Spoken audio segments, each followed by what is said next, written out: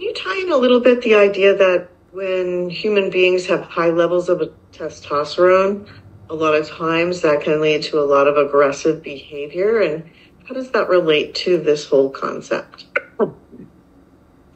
It's not so much the testosterone that leads to the aggressive behavior.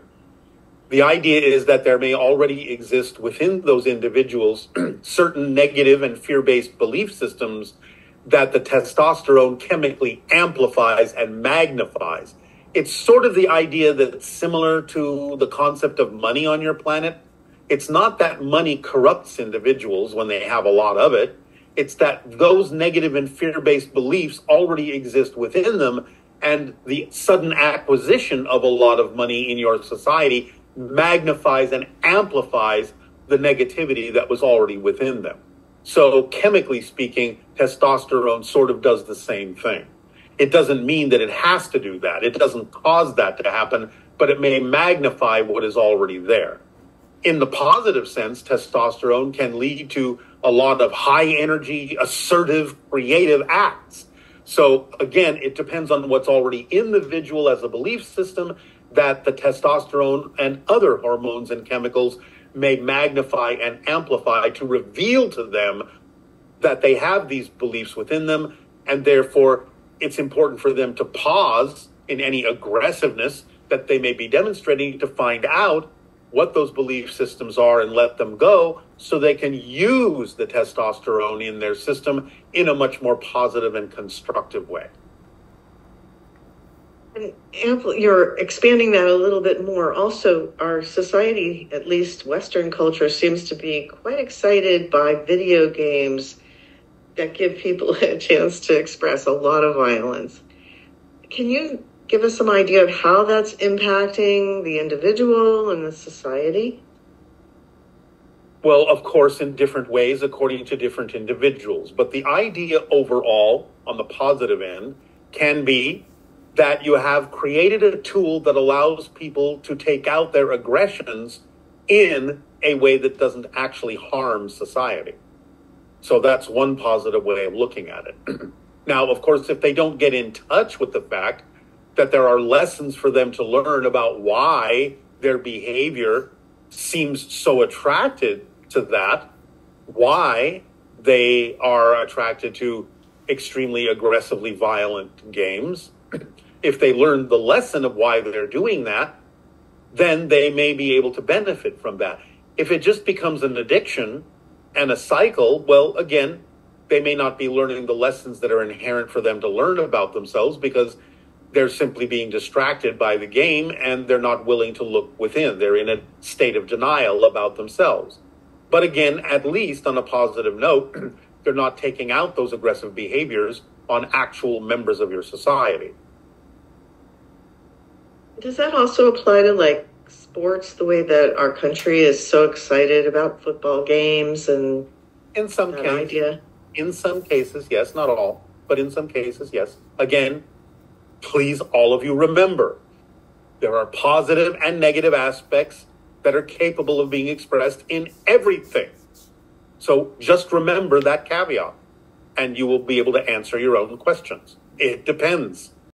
What energetic principles can a person apply to deepen and harmonize their closest relationships without controlling outcomes?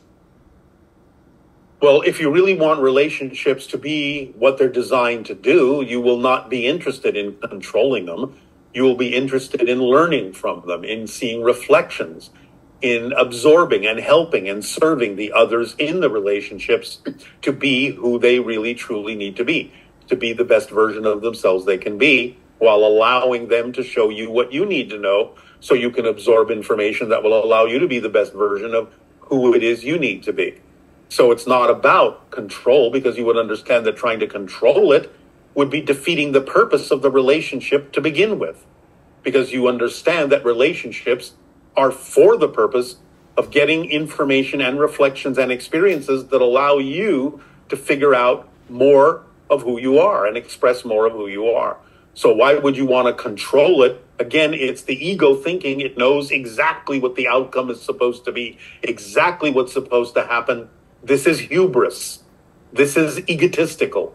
This is the idea that you don't trust the way things unfold. You have to allow yourself to understand you set up your life path, and you have to have enough of a relationship and awareness of the relationship with your soul to know that your soul knew what it was doing when it laid out the life path. You are the one that gets to experience that. And again, if you approach the challenges, including relationships, in the way we have said, with calmness, confidence, curiosity, and creativity, it won't be an issue of control. It will be an issue of learning. It will be an issue of accepting. It will be an issue of allowing. And your life will start to flow. You will learn the lessons you need to learn to improve who you are, to grow who you are, to expand who you are. And then your life will feel fulfilled. And all the relationships will serve a purpose in your life in the way that they are designed to do so. So again, remember, people that try to control the outer reality feel out of control, and therefore they need to look within and understand, why are they choosing to feel out of control? What belief systems are causing them to feel disconnected, detached, and out of control? But also remember that any feeling of being out of control is being controlled by them. So they're never actually out of control. They're just choosing to believe that they're out of control. And therefore, that belief that they're out of control causes an individual in your reality to try and control the only thing they can, which is the outer world and all relationships in that outer world. And what is the distortion that is at the heart of fear? How can we move beyond fear and become fearless? Again, the idea is you make fear your friend. Fear is a messenger knocking on your door saying, hey, you're holding on to a belief that's out of alignment with who you are. You're flowing your energy, filtering your energy through a belief that is not in alignment with your true soul vibration. So the idea is making fear your friend, making it your emissary, your messenger to let you know, to alert you, your little alarm clock to alert you. Hey, you're flowing your energy where you don't prefer to do that. Find out what that belief is and let it go so you can flow your energy through beliefs that are more in alignment with who you prefer to be. So say, thank you, fear, for bringing that to my attention.